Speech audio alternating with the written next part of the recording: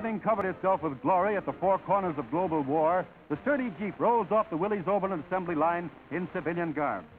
This post-war model will figuratively turn the swords of war into plowshares of peace. While retaining the exact power plant of its military brother, it will be immensely more versatile. Gear ratios have been adapted for heavy hauling.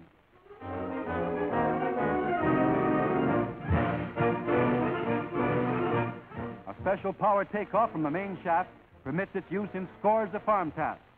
It can deliver up to 30 horsepower by gear or belt.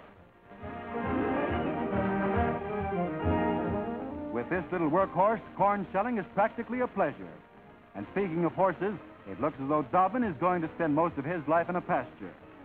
The price on this mechanical jack-of-all-trades has not yet been determined. A veteran has come home to bring plenty to the post-war world of tomorrow.